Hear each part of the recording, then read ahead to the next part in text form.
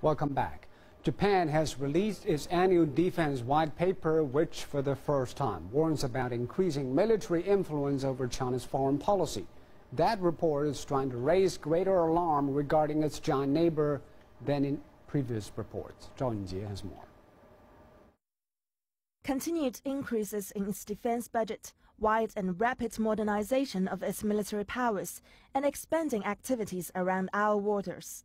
These are remarks made about China by Satoshi Morimoto, Japan's defense minister, in the country's latest annual defense white paper.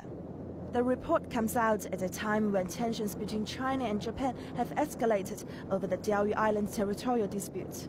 Tokyo echoed its 2011 paper, which welcomed China's growing role on the world stage while noting its increasingly aggressive moves.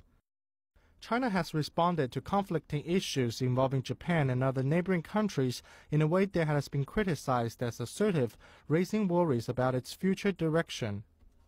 Tokyo also noted China's rapid military build-up, particularly that of its navy, pointing out its defense budget has risen 30-fold in the past 24 years.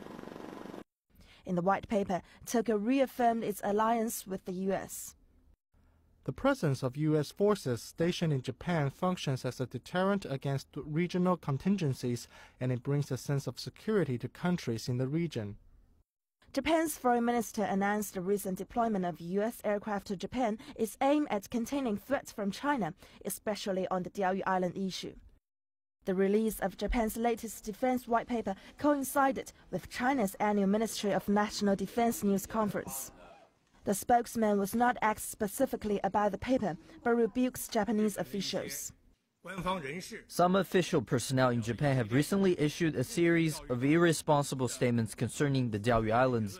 These are erroneous statements that infringe on China's sovereignty and have naturally been opposed by the Chinese people. Japan releases its defense white paper annually to state its view on its security environment and its defense policy. It first described China's national budget and military might in 2006. China has downplayed Japan's claim of a China threat, calling it irresponsible and groundless. Zhao Yingjie, S.H.E. TV.